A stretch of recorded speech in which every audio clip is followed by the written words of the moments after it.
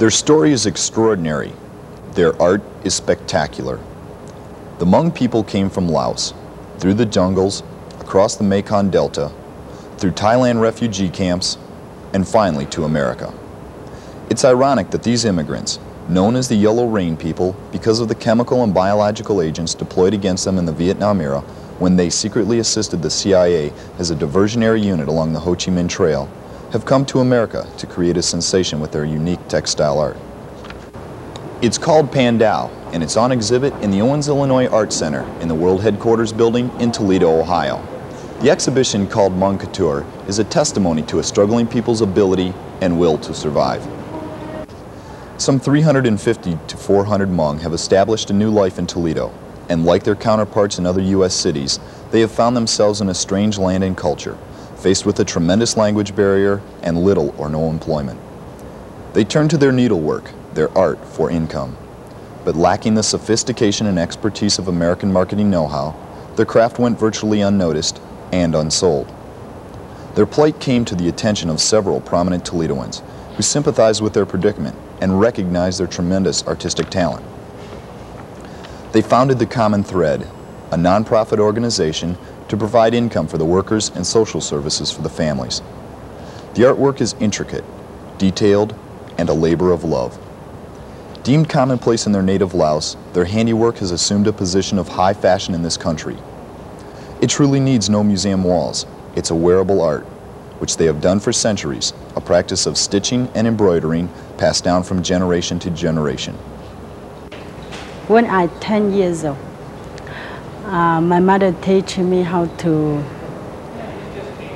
have the needle and sew the pandao on the material. So after that, I can learn by myself. To make the Hmong work a viable business, it was necessary to market their wares. Enter Washington, D.C. and New York designer Kay Elliott, a former Toledoan, who, with the help of Bill Blass, created a series of elegant, highly fashionable evening gowns. The Hmong women prepared the ornate collars, cuffs, and stoles in Toledo, and a New York workroom conformed them into stunning, wearable art.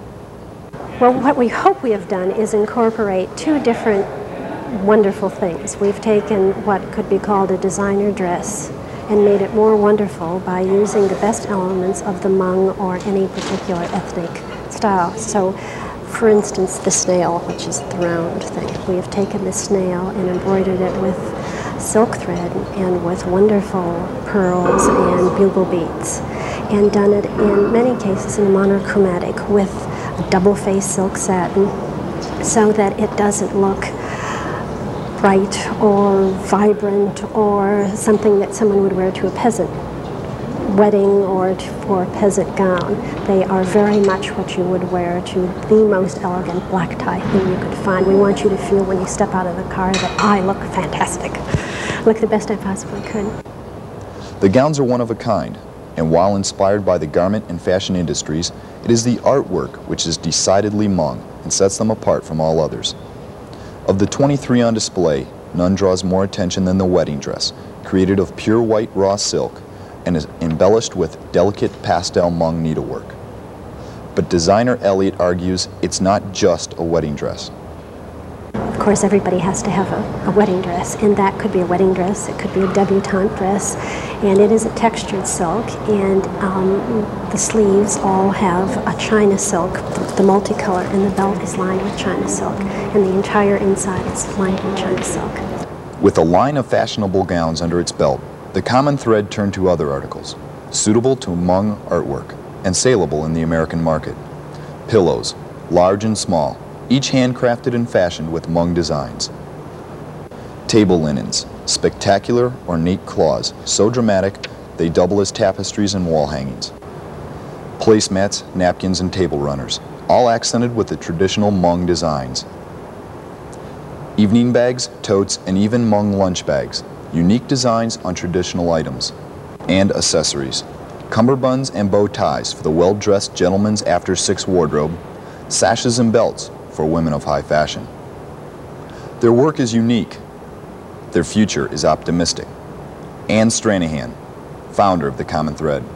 They were unable to find jobs, these people that had helped us so much, and compassion for these people who are probably the most primitive people to come to America in 300 years.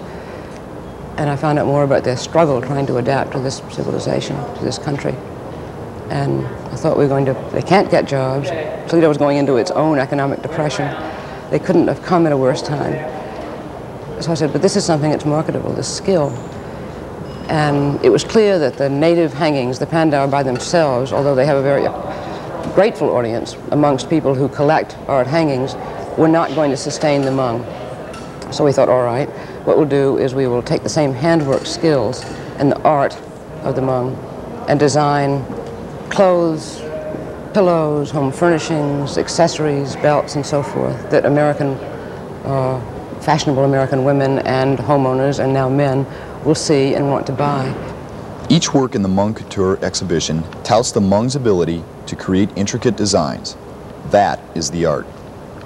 And each work is symbolic, reflecting the animist religious beliefs of early Hmong culture, a doctrine that the soul is the vital principle of organic development and conscious life is linked to nature.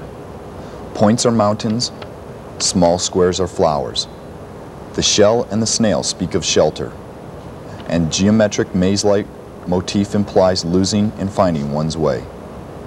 The work is meticulous cutwork, embroidery, and applique, sometimes as many as 5 layers. Whatever the design, for the fashion conscious, the fabrics are the medium. Expensive raw silks and satins, well over $100 a yard. But the Hmong workers are sure of their skill, and they cut and sew with little regard for price. And if they should make a rare mistake, that's all part of the art. We can decide which way can go to fix, so we can fix. Hmong Couture brings the story of the Hmong to light. It's a story of people helping people, a story of a people on the run becoming self-sufficient, and it's a success story. All the things like hard to find a job. The success been so far is that we're selling the dresses as wearable art, which of course they are, as one of a kind. To the Hmong, it's more than a job. It's an art, and yet a paradox. Exquisite artwork and design from common agrarian people. Jeff Kuhlman, Toledo, Ohio.